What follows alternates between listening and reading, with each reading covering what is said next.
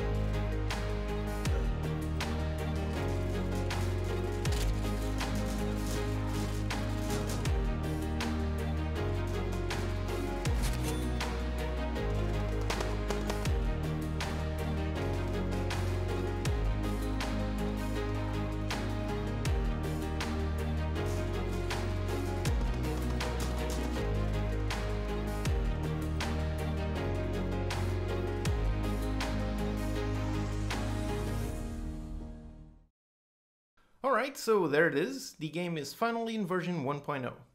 I'm really pleased with the end result. I think the game has an interesting concept and is well executed.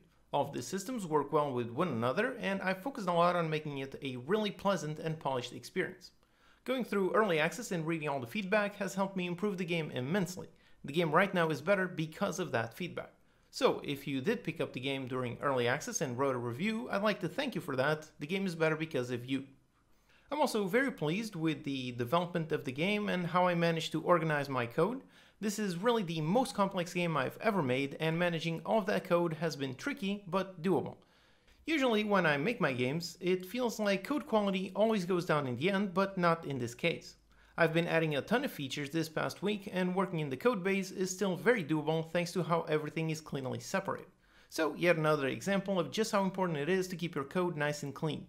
If you do it, it will help you manage to make more and more complex games. I've covered some of the systems on the channel, so check the links in the description to understand how such a complex game is made from various separate systems. This has also been the longest I've worked on a game. I first started in April of last year, with an early access release in December and a full release right now, so that's a total of 17 months of development. Part of that is due to complexity, but also due to how pretty much at that same time I started this channel and making videos. So I've been trying to balance these two full-time jobs and be productive at both. As you saw by the lack of videos these past 2 months, there are times when it really requires extreme focus to get something done. And now that the game is done, I'll be back to making videos while reading all the feedback and fixing all the issues that might pop up. If you followed along the channel this past year, then you'll have seen how a game starts from nothing, and through constant incremental progress, it eventually becomes a complete final game. The game is now fully released on Steam, and you can get it with a bonus discount if you pick it up through the bundle. It applies a discount even if you already have all the other games, and all the other games are the ones in the Code Monkey bundle. If you do pick up the game, then please write a review with your thoughts on it. I want to constantly improve as a game developer, and reviews also help the game get more visibility on Steam. This channel is all about teaching game development, so if you're interested in making games, I think it's very useful to view how what I'm teaching in these videos is applicable to a real final game. So right now my plan is to focus 100% on this channel, at least for the next couple of months. Hopefully you will like the videos and the channel will grow to become sustainable. Later this month, I'm also heading to Unite Copenhagen, so I'm looking forward to learning a lot and sharing what I've learned. There should be lots of great stuff regarding the future of Unity.